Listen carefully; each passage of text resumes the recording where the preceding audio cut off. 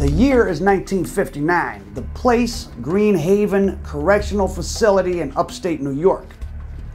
This is where an unlikely friendship amongst three young gangsters sprang up. One from Brooklyn, one from the Bronx, and one from Harlem.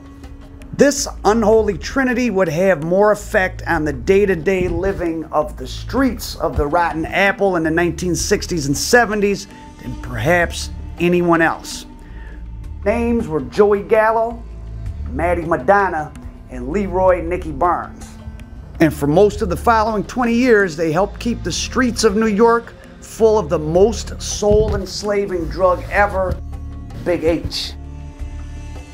Joey Gallo was a soldier in the Profaci family at the time. Now, the Profaci family eventually became what we know as the Colombo family when Joey Gallo and his crew tried to break away from Joe Profaci, and there was something called the Colombo War. And in the end, Joe Colombo was the boss, and it became the Colombo crime family. Joey Gallo was famously gunned down at Umberto's Clams in Little Italy, a crime that Frank Sheeran of the Irishman fame also claimed he committed, but that's another story. When Gallo met Nicky Barnes, he was probably fresh off being the triggerman in one of the most important and infamous crimes in gangland history, the barbershop chair hit on Albert Anastasia, aka the Mad Hatter, aka the Lord High Executioner, head of Murder Inc., which was a pool of hitmen that all the crime families in New York and other cities used when hits were sanctioned by the commission.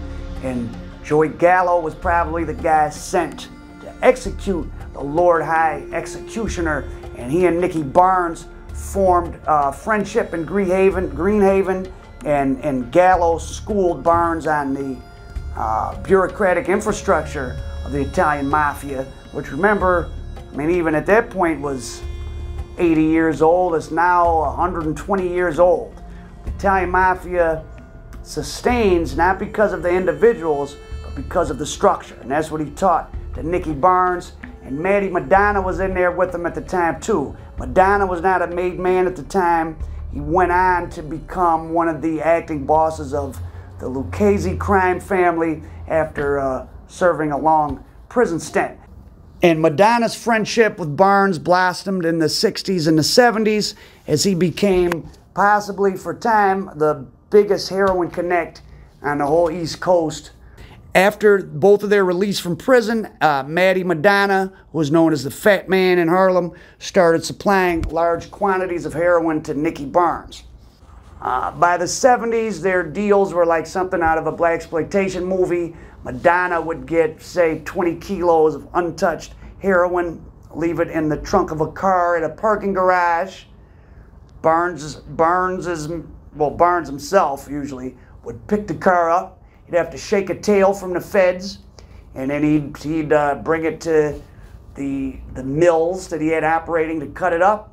And then, you know, a day or two later, he would bring a couple $1 million in the trunk of a car and leave it in a garage or on the street, and Madonna would pick it up. And usually these guys were doing those tasks themselves.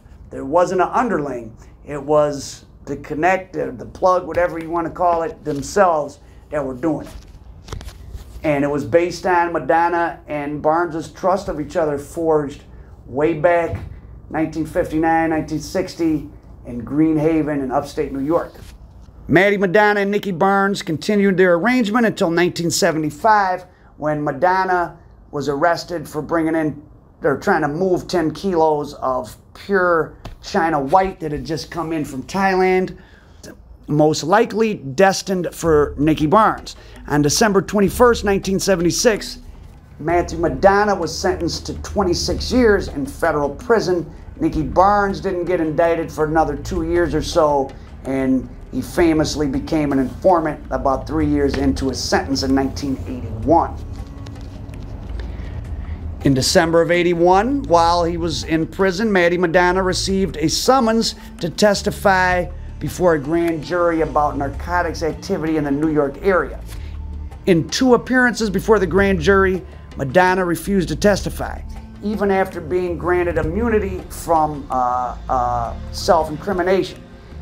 And this was the same national crime hearing that Nicky Barnes, in kind of a spectacle, appeared in court wearing like a black Ku Klux Klan style robe and testified about the structure of the drug underworld in New York and other cities. And coincidentally, while I was in Detroit recently, Doc Davis, check out his stuff. Doc Davis was serving his prison term, or was it his brother Dwayne? One of them was in federal prison, and they were there when Nicky Barnes was being taken to court, and they walked him through the kitchen in his black robe, and everyone looked and said, "Oh, there's Nicky Barnes going to testify." So Matty Madonna refused to testify in the hearing that Nicky Barnes did, and Madonna actually got 528 days tacked onto his sentence, almost year and a half for refusing to testify. And that's something to know, like, you can be compelled to testify. I've known a few people who got sentenced for refusing to testify. Case I was once involved in, people were supposed to testify and didn't, and there was all sorts of threats, or testimony wasn't the way that the prosecutor wanted, and we were threatened with perjury and other things. And I've known some people actually got sentenced for witness tampering, subordination of perjury. So that happens, and it happened to Matty Madonna. If you invoke your Fifth Amendment right, they can give you immunity, and then you don't have a Fifth Amendment right. So you can kind of be compelled to testify or get contempt of court, etc. And real gangsters would do that. And Matty Madonna got a year and a half added on to his 26-year prison sentence. In 1995, after doing about 20 full years in federal prison for his case from the mid-70s, Matty Madonna got out, and as a reward for his silence, he was granted his button. He was made a made man in the Lucchese crime family. So when he had been out in the 70s, even though he was the go-between for, who knows, hundreds of millions of dollars between Nicky Barnes and other black dealers and the mafia, he wasn't a made guy then. But when he got out in 95, they made him.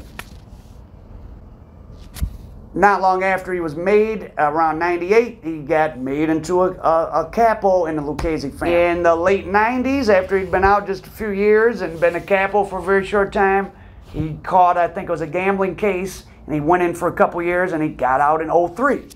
After his release in 03, the Lucchese's established a three-man ruling panel to govern the family, and Matty Madonna was on that panel. Now, after old boss Stephen Crea got out of prison, the panel disbanded, and Madonna was no longer an acting boss. And then in December of 07, New Jersey law enforcement arrested Matty Madonna and 32 other members and associates of the Lucchese family.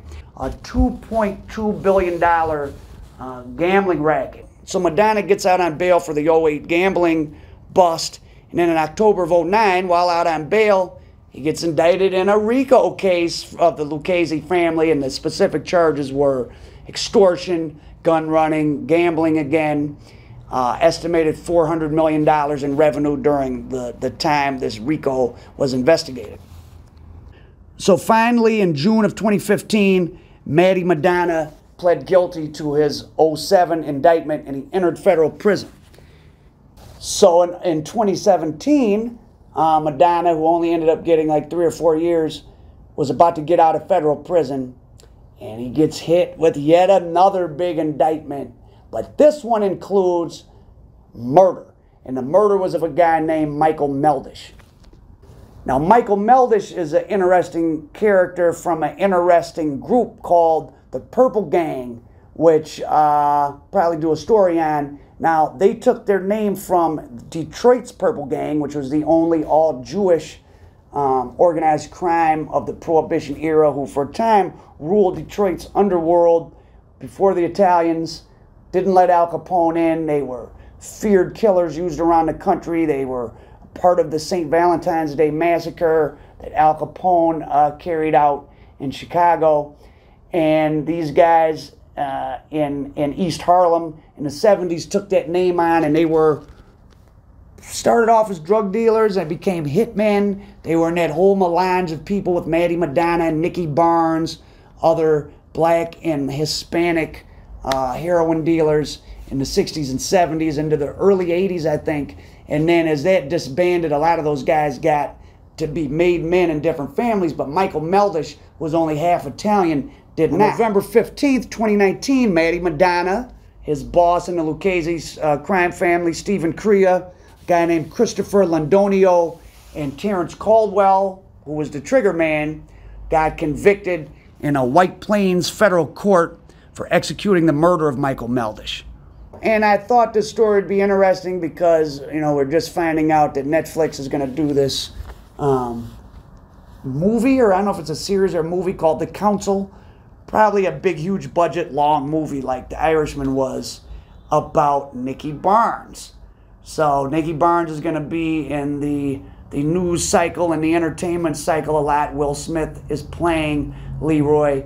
And the ghost of Leroy Nicky Barnes made an appearance at Matty Madonna's trial all the way in 2019. 50 years after he met, oh, no, I'm sorry. 50 years would be 09. 60 years after he met Nicky Barnes in GreenHaven Correctional, when the federal prosecutors are trying to get Madonna to take a plea deal, they threatened to have Nicky Barnes come testify. Now, why they thought that would scare him for cases that were long after Nicky Barnes had become an informant in 1981, I don't know. Maybe Barnes knew about murders that Madonna did back in the 70s. But of course, as we just found out, Nicky Barnes has been dead since 2012. And a lot of people in the legal community thought it was unethical of the federal prosecutor to threaten to bring someone who was actually dead, had been long dead, because Barnes had been in a witness protection since 81, and he had died in 2012. But because he died under the fake name and was buried, I think we still don't know where, nobody knew. But Madonna was hardcore, and he didn't take any plea agreement, and he ended up getting convicted with the other 3 guys of first-degree murder. So Matty Madonna back in federal prison.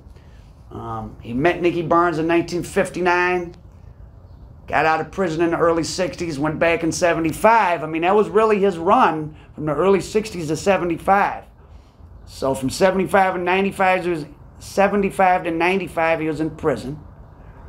He was out for a couple years, went back for a couple years, then was out for maybe 10 or 11 years, and then went back in and hasn't been out. So being the the plug and being a boss in a real mafia family isn't all fun and games. It barely is fun and games at all. Nicky Barnes, along with Madonna, they had given the fact these guys lived to be in their mid-70s, mid-80s, I mean, they had a short period of life where they were living the good life off the proceeds of crime, and they paid for it with lifetimes of incarceration. So that's the story of Matty Madonna, a.k.a. the Fat Man, Nicky Barnes's plug, and the ghost of Nicky Barnes almost testifying against him. American Dope.